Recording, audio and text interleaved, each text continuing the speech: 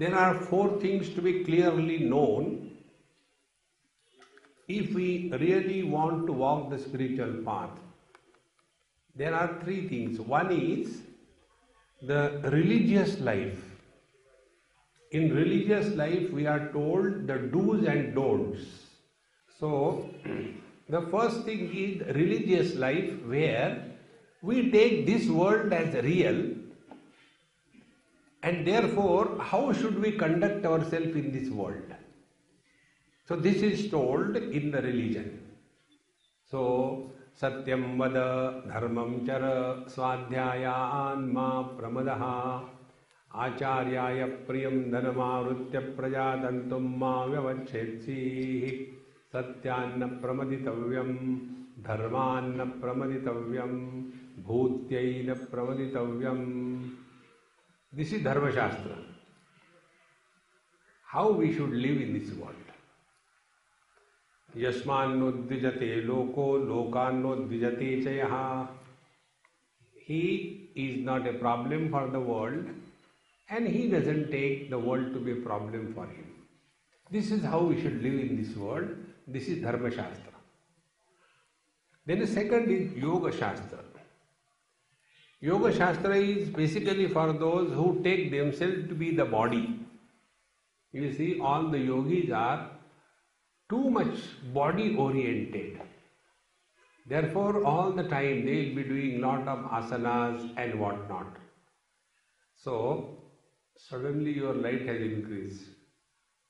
So, these two people, Dharma and Yoga, they are taking the gross world as real and gross body as real.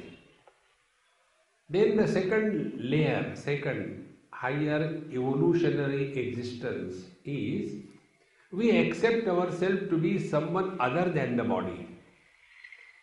And therefore, we are told that if we look into our life, we are only fulfilling our desires. But desires cannot be fulfilled totally. Therefore, we go to somebody like, if I want lot of money I don't have, then I go to the bank and borrow. In the same manner, I have got lot of desires but no energy. So I go to Bhagavan and tell, oh Lord, kindly do this thing for me. I know I am good for nothing, but I should pass in the examination. That is why on every Tuesday in North India, I don't know here, people go to Hanumanji when the examination comes. And they go with a coconut. That is why Hanumanji has got a gada like a cricket bat. And he goes on throwing that. That is our devotion.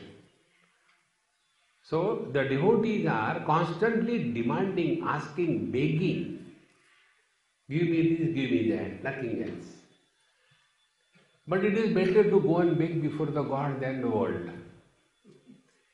Then some of us are wanting to discover that infinite potentiality in oneself. Now they start becoming little bit self-oriented and they spend their time and energy in discovering the Kundalini Shakti so that all the powers can be increased. The Siddhis can be discovered. See. No, it comes and goes like this. Dhyan Rakna. So, then the third thing is the person who has risen above the Dharma, Yoga, Bhakti, Kundalini, then he comes to the real spiritual life. And real spiritual life begins when we know the four things clearly. First, what is this Prakriti? Then second is, who is this I, what we call as Jiva? Third is Ishvara, who is controlling the Prakriti and the Jiva. And fourth thing is the one who is acting all the three. These are the four things we should clearly know. Thereafter, spiritual practice is a snap.